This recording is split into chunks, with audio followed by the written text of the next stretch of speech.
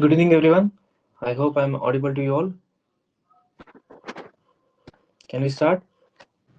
You can also just interact with me just by unmuting yourself or just typing in the chat box. Anything is fine. So today we are going to discuss. I'm going to discuss about regulation of bacterial gene expression, which is also a lac operon. We'll specifically discuss about lac operon in detail. So this is the outline of my mm, class for today. So at the end of this video, you will be able to answer what is operon and what is the inducible and repressible systems in the operons, and what is positive control and what is negative control, and why the prokaryotic gene are transcribed as polycystonic mRNA. And lastly, we will get to know whether the lac operon is a positively controlled or negatively controlled system. So before going to the regulation, I've told you like the prokaryotes usually have this RNA polymerase, which will go and bind to this promoter region, is this region, and from there it will just pass through the gene where it will synthesize the mRNA. From the information that is transcribed to mRNA, the translation process will take place. Then the protein product will come, and that will act maybe as a enzymes for certain metabolism. This is how the gene expression takes place. So we'll talk about regulation now. For example, any bacterial gene or any bacteria or any organisms contains thousands of genes. We know it. Like in that thousands of genes, there are certain genes which should be expressed all the time at the concentrate. That means that they have the function in a body in a such a way that they should be expressed at all the time for the complete lifetime. Those type of genes are categorized as housekeeping genes, the genes which will be expressed at all the time at a constant rate throughout the lifetime. They are called as housekeeping genes, and the term for it is the term for the expression is constitutive expression. You can write it as constitutive expression. If certain gene is expressing at all the time, then we can call the expression as constitutive expression. So the genes which are expressing in this way constitutively, they are called as housekeeping genes. Since they are expressing at all the time, you need not to do any regulation. Regulation means like controlling the ability of a gene to express. You need not to control anything. That means you need not to regulate it for the genes which are needed to be expressed at all the time. So the regulation will only come when, consider if you have a genes like in a body, there are some genes which are not required at all the time, which are only required at specific time at specific stage of the life. What if they will get expressed at all the time throughout their life? What loss there will be to the body? The major loss will be the wastage of energy. So the wastage of energy may be in terms of sugar source, where most of the bacteria or prokaryotes will derive the energy source from the sugar, which is mainly by the glucose or some other disaccharides also. So they will waste their energy, from which they will lose the resources and they cannot multiply themselves. That is why the regulation of such genes are required, where if it is required at specific stage, it should be expressed at that specific stage only. At all other stages, it should be regulated or controlled so that the expression won't happen, even though the genes is present inside the cell. This is why the regulation is very important for us. So before going into the gene regulation of prokaryotes and prokaryotes, we'll discuss some major difference between prokaryotic gene regulation and eukaryotic gene regulation. So the regulation during in the prokaryotes, the regulation is mainly during transcriptional level. It is very prominent, like most prominent, and the regulation in the eukaryotes might be at like a transcription level or post transcription level. There are two major levels of regulation or control in eukaryotes. One is transcription level, and second one is post transcription level. This post transcription level includes during the RNA processing. That means that regulation can happen also during RNA processing, during the RNA transfer. We know that in a cell, the mRNA is synthesized in the nucleus, where it should go to the ribosomes for the protein synthesis. So during transport, there can be a regulation. Also during translation or after translation, the post-translational modification can also happen in the proteins, which can control the ability of the protein to function. This is how the regulation or control can happen in eukaryotes. But why it is only during transcription level in the prokaryotes? Why it is so? Why it is not on the translation level? Why translation won't happen in prokaryotes? It also happens in the prokaryotes. Proteins will also get synthesized in the prokaryotes, but why it is most prominent at transcription level? Why do you think it is most prominent at this level only?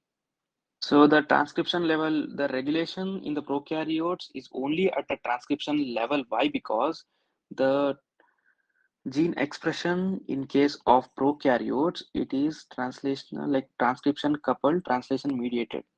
That is, transcription and translation will happen in one go. There is no as such gap between transcription and translation. As in case of eukaryotes, there is a gap between transcription and translation, and also after transcription there is a 3' polyadenylation and 5' capping. All the editing, RNA editing will takes place, the RNA modification will takes place, the intron should be spliced, all things will come under RNA processing. This will be done in the eukaryotes. That is why there is as such gap between transcription and translation when we consider eukaryotes. But for prokaryotes, since there are no process of this processing in the RNA, for prokaryotes, you can only control the gene expression at transcription level. You cannot do it on the translation level. Okay. This is about the basic difference in the gene regulation for prokaryotes and eukaryotes. So next we'll talk about the transcription regulation in case of prokaryotes. So the regulation or the controlling of gene expression is mainly by the regulatory proteins that are present in the cell within the same DNA. So these regulatory proteins are of two different types. One is called as activators and second one is called as repressors. So these are the nothing but a regulatory proteins which will just activate or repress the gene expression. Okay. So this is in case of prokaryotes. So we'll talk about the function of these activators first. So what these activators will do, it will just bind to the promoter region and it will increase the rate of transcription.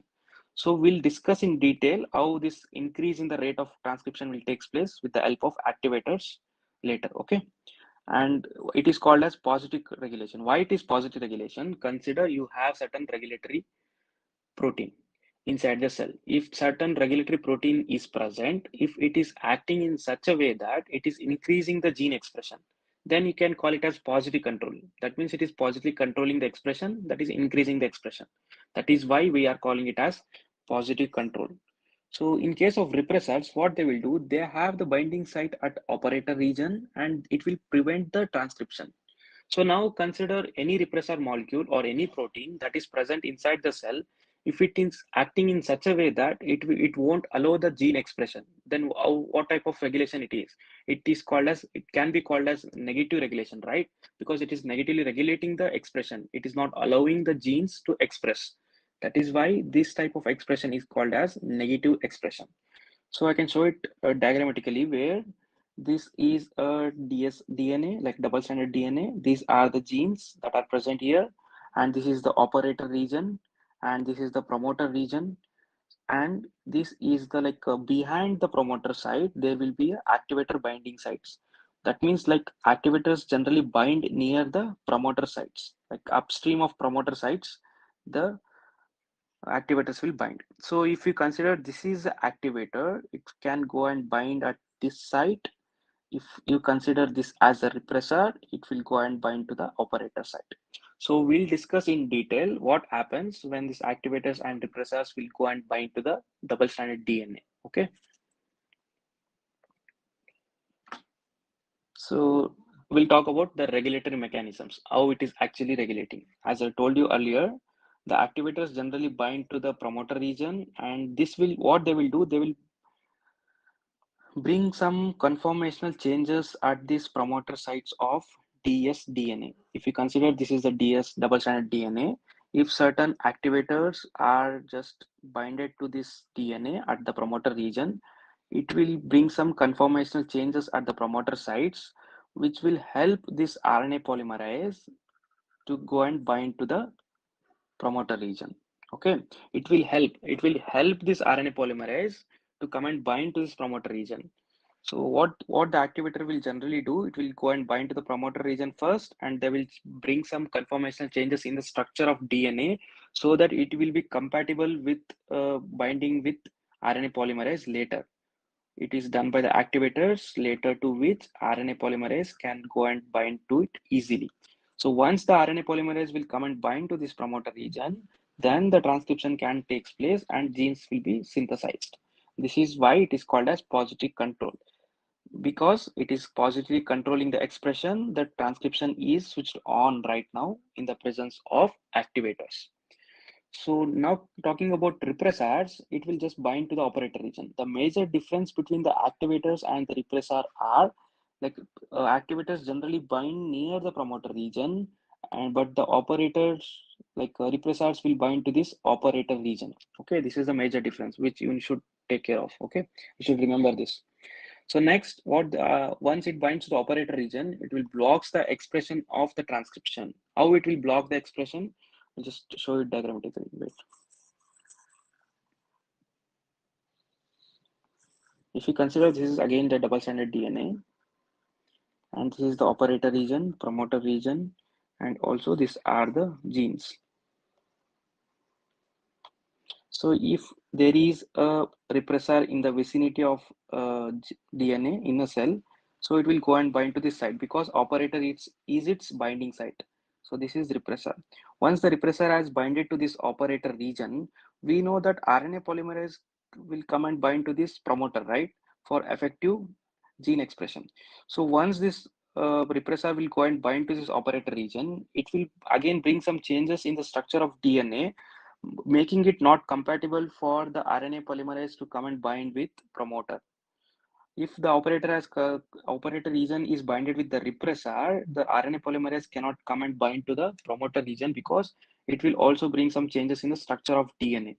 So this is one case. And the other case, what it can also do is, even if the RNA polymerase can come and bind to this promoter region, it cannot bypass this region, operator region. Why? Because repressor is present, which will act as a block between promoter and operator. So this RNA polymerase cannot bypass this operator region. Hence, it cannot synthesize the genes, like synthesize the mRNA from the genes. Like it cannot encode or transcribe from here.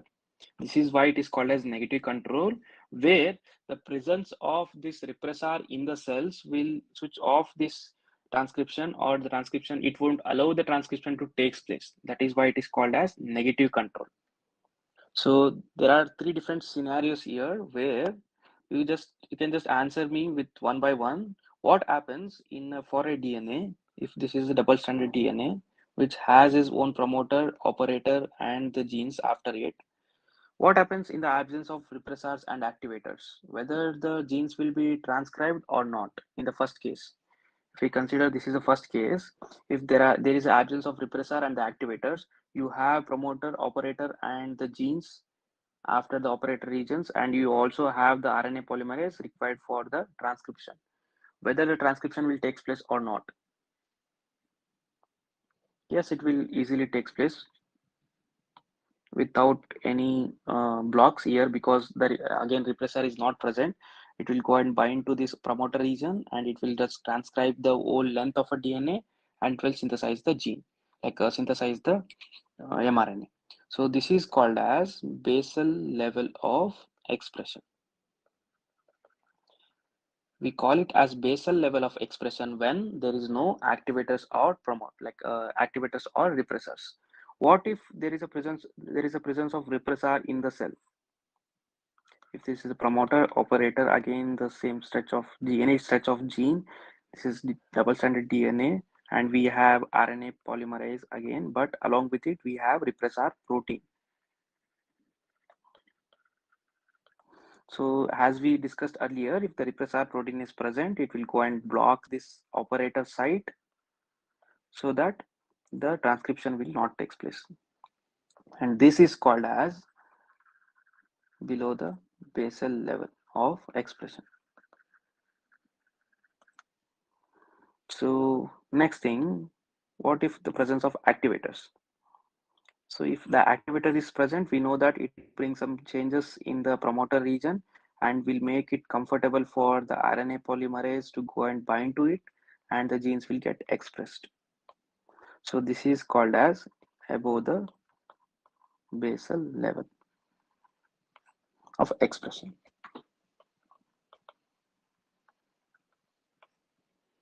We'll talk about the Operon model. So whatever I have explained till now, to explain it in a better way, the Operon model was bought from by the Francis Jacob and the Jacques Monod, and for the same they got a Nobel Prize in 1965. Okay, so the Operon models, what it does is it explains like how the gene regulation occurs at the level of transcription in the bacteria. The Operon models, they will explain us how actually does this gene regulation will occur at the level of transcription in the bacteria. So till now I have just said superficially without naming any of the genes or any of the repressors or any of the activators, but these two scientists brought up with a certain model with actual genes and also actual activators and the repressors to explain how it actually goes in a cell, in a bacterial cell. So before going further, we have to know like what is operon. So what the operon means? Like operon is nothing but the sequence of adjacent genes which will include the structural genes, promoter genes, cis-acting regulatory sequences which will produce these regulatory proteins and also the operator region. All this like operon includes all these things along with the genes which are under the transcriptional control. This is what that operon means. It's nothing but just a sequence of DNA with the genes present in it, also with the structural genes, promoter, cis-acting regulatory sequences, and the operator regions. This is what operon mean. Okay. So based on the functions of a gene, they are actually divided into two different types. One is structural gene and second one is regulatory gene. So what do you understand by what are structural genes? How do you define the structural genes? See, the structural genes are nothing but the DNA sequences. Give me a second. Okay. The structural genes are nothing but they are DNA sequences which will code for a protein or most of the RNAs. These are the genes which will code for the proteins or the enzymes or the RNAs. So what about the regulatory genes? So the regulatory genes are also proteins, but these proteins are used to control the expression of the structural genes. Okay, so we'll talk in this way. If this is a DNA, if this is a structural gene, if it get expressed and used as the protein product, this protein will be used in the breakdown catabolic pathway or anabolic pathway or any other metabolism. So this is about structural genes. In case of regulatory genes, this will again give a protein product, but this protein product is used in turn with the expression of the structural gene. It is involved in the expression of the structural genes. Whatever protein product that will come from the regulatory genes is used in the expression of structural genes, which has some function. So this protein will go and help in the expression of the structural genes, which has some functions in the expression of the structural genes. That is why they are called as regulatory genes, where they have the function of regulating the other genes. That is what I have written here, the proteins that control the expression of the structural genes. So we'll take two different examples to understand two different important terms. One is indivisible system and another one is repressible systems. So as we discussed earlier, not all proteins are synthesized by bacteria or required for all the times. We have discussed this earlier that we don't like bacteria doesn't require all the proteins that at all the times. So you consider one case. If if there is a sugar, okay, in a cell. If this is a cell, it contains certain sugar, maybe disaccharide. If so, in order to get energy by the cell, this disaccharide should be converted into monosaccharide, right? Only the simple sugar, from the simple sugar, the bacteria can derive the energy, right? So conversion of the disaccharide to monosaccharides, what it will require? It will require certain enzymes to break down. So to break down the disaccharide to monosaccharides. So what I mean to say is, if this disaccharide is present in the cell, So whether do they require the enzymes or not? They require the enzymes, right? They require the enzymes to break down. So how the enzymes will come? The enzymes will come from gene expression. Like if the genes get synthesized, then only the enzymes will come.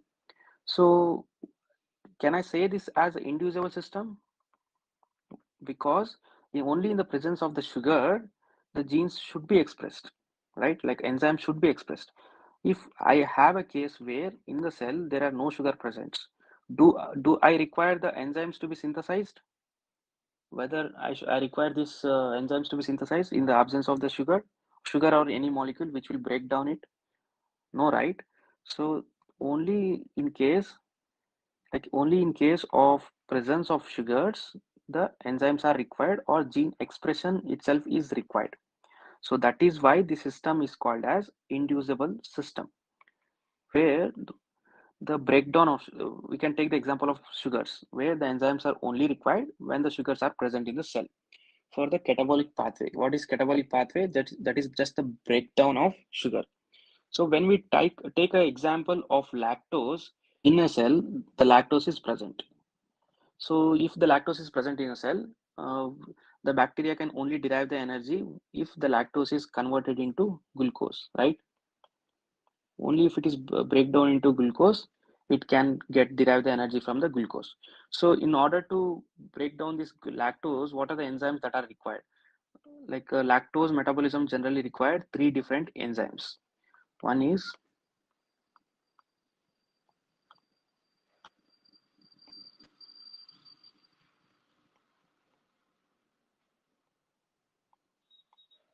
these are the three different enzymes which are required for the lactose catabolism. So in the presence of this lactose, these enzymes are required and the gene expression should takes place, and it should break down the lactose into glucose, right? So this system can be called as inducible system, where only in the presence of lactose the gene will get expressed and we will get the enzymes, which are these are the three different enzymes, and this is synthesized by lac Z gene, and this is by lac Y, and this is by lac A gene. So here I was just trying to say you that like lactose metabolisms, the required enzymes are beta galactosidase, permease, transacetylase. They are actually required to break down the lactose into glucose and galactose, where the glucose is used as a source of energy for the bacteria.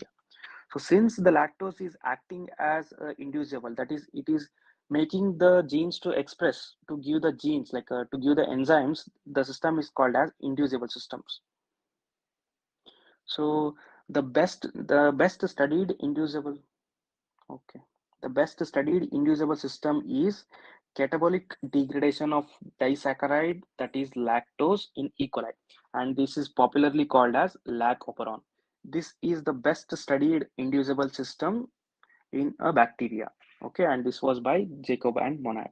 So we have like two different types of regulation for this Operon, which we are going to discuss it further.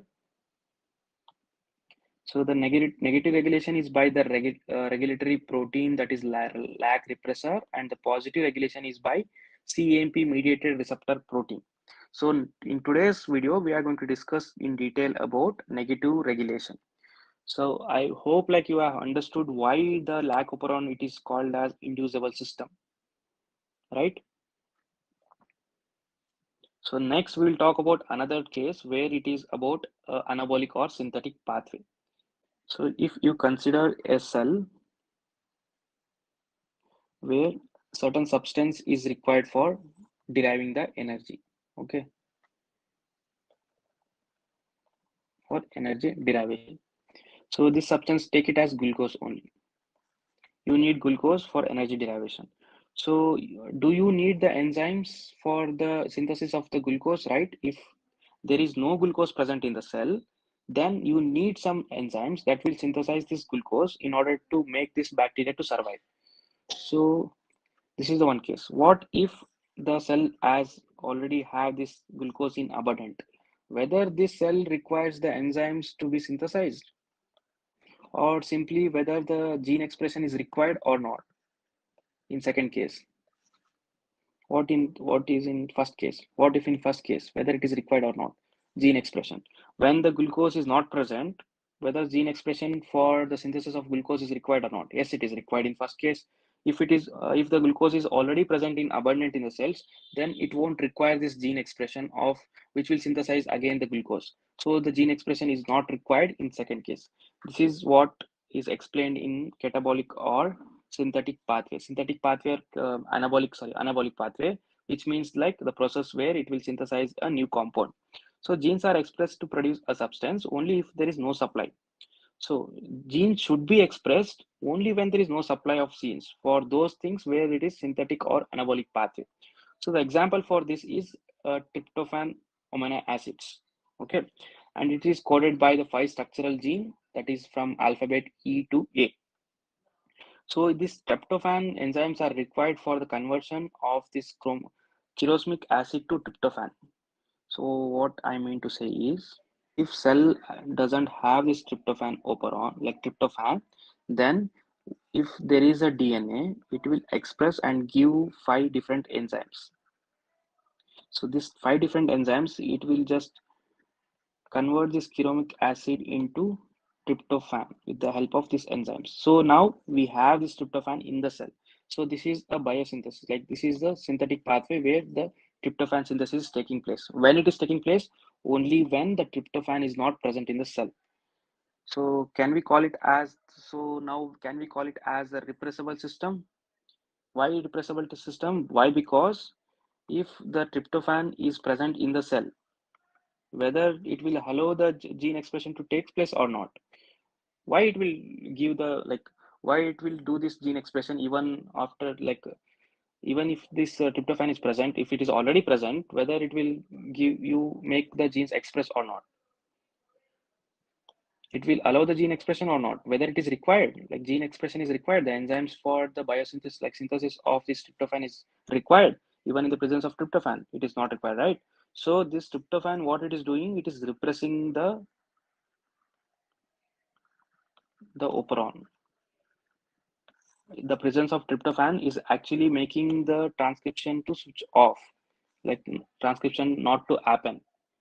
So that is why it is called as repressible system. So in your JRF exams, there is one direct questions regarding this one. They will ask you, lactose is a repressible system or inducible system, tryptophan is repressible system or inducible system, whether it is positively regulated or negatively regulated. These are the 3 to 4 type of questions which you will come across, which is very usual or very general, that they will ask you regarding in the topic of regulation of gene action. This is a basic question which you will get it from there. Okay, so you need to understand, because see, while reading, you'll definitely get why it is repressible, which is repressible and which is inducible and why it is so. But you need to revise it regularly and you need to understand it first to memorize it. Okay.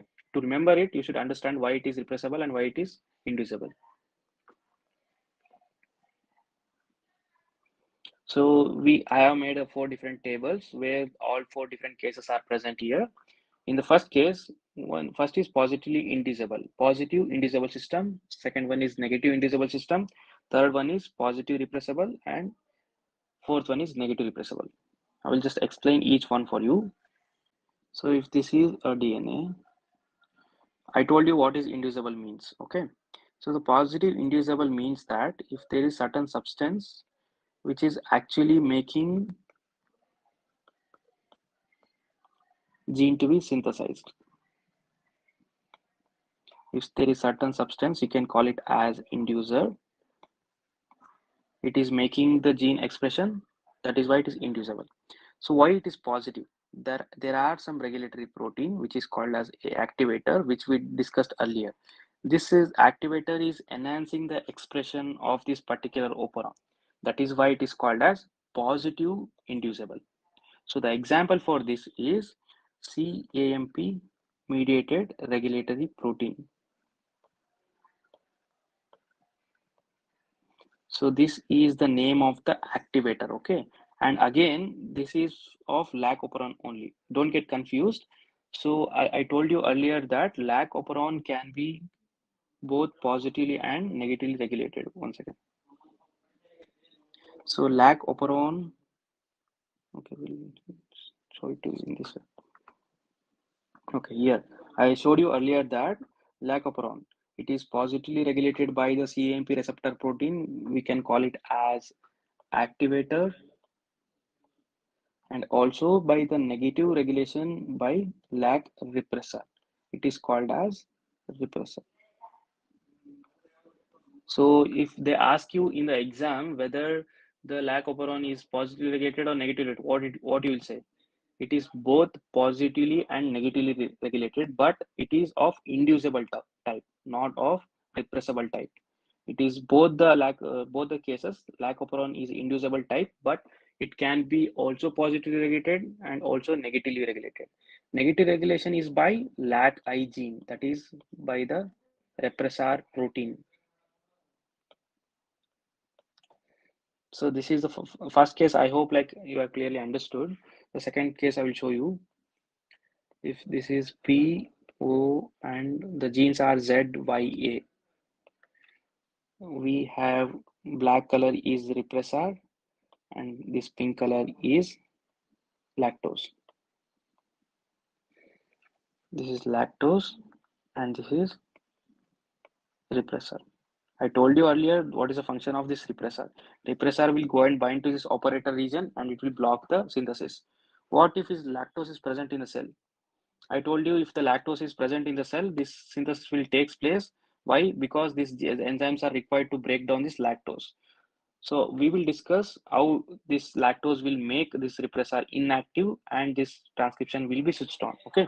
This is the second example where it is again, the example for the second type of system is again lacoperon, but mediated by lac repressor. Here also it is lacoperon, but mediated by CAMP regulatory protein. So third one, we have positive regulation. We don't have as such example for this type of system. And fourth one is negative repressible, which we discussed earlier that it is the example is tryptophan operon.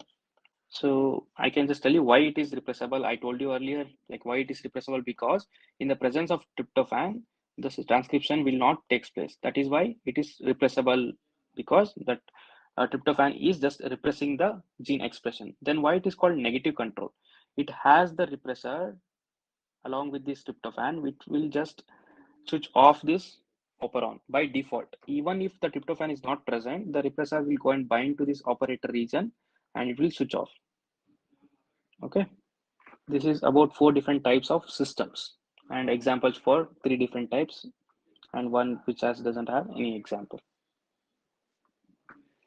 So this will discuss about lac repressor, that is negative control, like negative inducible control. So lac operon mediated by lac repressor. So in this case, just tell me what happens if the lac I gene is present, like it is expressed.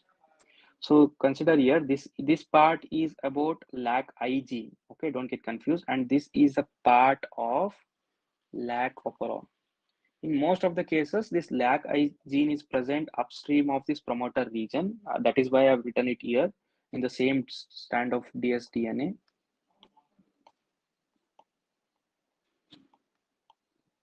Okay.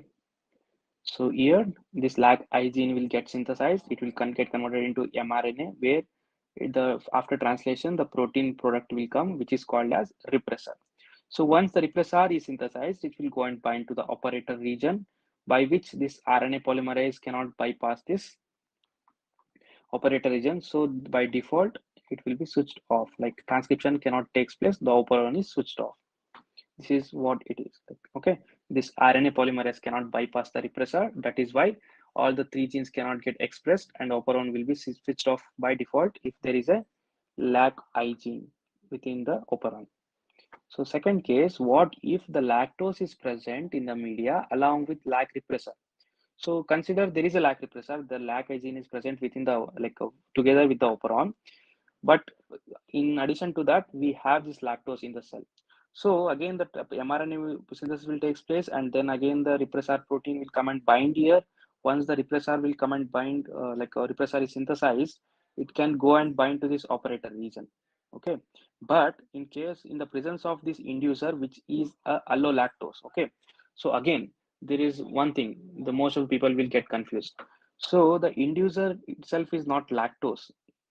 lactose is not actually a inducer. The inducer is allolactose, but this allolactose is from lactose only. The lactose will get converted into allolactose with the help of enzyme beta galactosidase. So this allolactose will act as the inducer, where this inducer has a affinity to the repressor. It will go and bind to this repressor and make this repressor like change the shape of this repressor so that it cannot go and bind to the operator region. It will change the binding site of the repressor to the operator region so that this repressor which is attached to this inducer, which is allolactose, written it as lactose, it is allolactose, cannot go and bind to the operator region. Since it cannot go and bind to the operator region, so the RNA polymerase will normally come and bind to the promoter region. So it can bypass this operator region and synthesis all the genes required. So there will be a there is a synthesis of all the enzymes, there can be a complete lactose catabolism. There is no alt in the alt in the transcription process. The transcription is switched on in the presence of lactose. So the lactose will first generally convert into allolactose with the enzymes beta galactosidase, and this allolactose will go and bind to the repressor, which will just bring some changes in the structure of this repressor, which will not allow this repressor to go and bind to the operator region. So that like this RNA polymerase will generally come and bind to the promoter region, and this just bypass this operator region and will synthesize the all the three different genes. This is how this is the complete explanation regarding the concept of lag operon, how the regulation is actually taking place in the presence and the absence of lactose. So this was about today's class. I just wanted to discuss all these things. So in the next class, if you beta galactosidase enzyme synthesis. Okay. Yeah, this is a very good question. Like someone asked me, beta galactosidase enzyme is synthesized after transcription, but it is required before transcription for the formation of allolactose. Okay, this is very good question. So this is why I discussed with you earlier regarding the basal level of expression. So this is one important thing where even if the in the absence of repressors and the activators or the inducers, there will be a minimum or the basal level of expression. Okay, the concentration will be very minimum, maybe in the 10 power minus like 10 power very minute level. The concentration will be very minute. So once you add this lactose into the cell at very minute concentration, there will be a beta galactosidase that will be present.